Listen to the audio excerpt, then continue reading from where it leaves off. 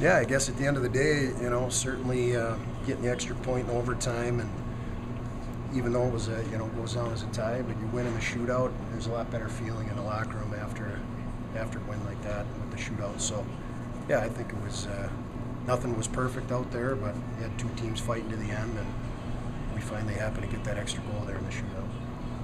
How does a result like this, you're trying to get ready for playoffs next weekend, how does this Yeah, you know push you what? there? In the end, this is what playoff hockey is. It's going to be, except they're not going to have the shootout. We're just going to keep playing overtime. So we're going to be in tight games. You got to understand tight games. Disappointed we gave up a goal with 3 minutes to go in a game.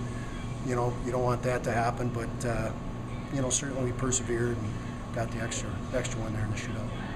Also around the Big Ten, there's everywhere else those games mean a lot. What did this one mean, other than just pride? To me, we talked a lot this week. That everybody talked about, well, this game this weekend doesn't mean anything to these teams. Well, I think it means a lot to our teams.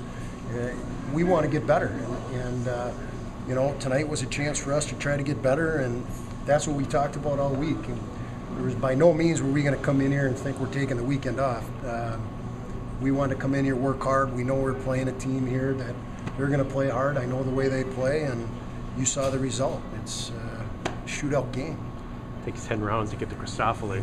Yeah, thanks, Andy. I mean, he's got one career goal against this team last year. I guess it was only fitting. I'm happy for Clark. There's not a better team guy in our locker room, and for him to get that one tonight, pretty special. Starting to look up and down the bench, trying to find a guy after 5th, 6th, 7th round. Well, I didn't know. I thought maybe we could do the TJ Oshie thing and just play another guy, but you know what? The boys just let's go with Clarkie there, and he got it done.